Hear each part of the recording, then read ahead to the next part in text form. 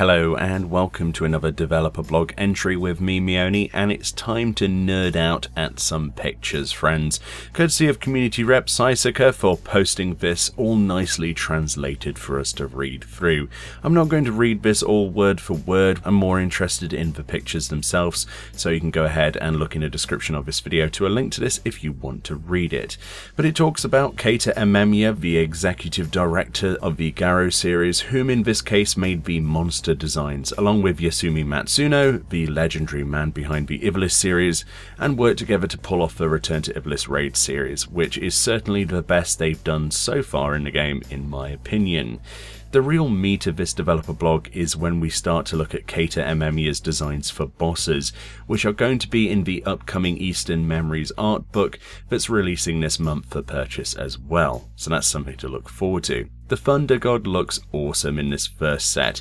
This picture almost reminds me of drawings people used to do in school with felt tip pens, colouring in simple line drawings, but on a whole new level. The colours are incredible here. The draft design for this shown below is even more stunning. You can see the original thought process here, slowly evolving into the colour drawing, but beginning with more of a sort of leonine head, less human, and overall a much less bipedal design.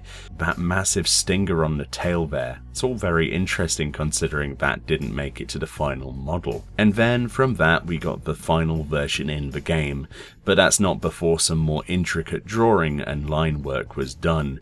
I love these technical drawings showing how things connect and fit together like some kind of owner's manual for a monster. The different aspects of the design that the modelling team would have to work with here, well, it's stunning. These drawings are the sort of thing that would look incredible in a frame. And then there's the grey box images showing the model being put together in 3D, with all of those details being carefully carved in, making sure not to miss something off. Interestingly, they also take a peek at the Ultima High Seraph designs, so even more to nerd out over. Another of these colourful illustrations is the first image they present, and my god, the colours are incredible. Look at that design. You could literally stare at this image for hours and just find new elements you didn't piece together previously. It's stunning.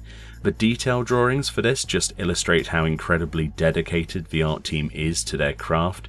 Just look at all of those small intricate details that you would have to work with.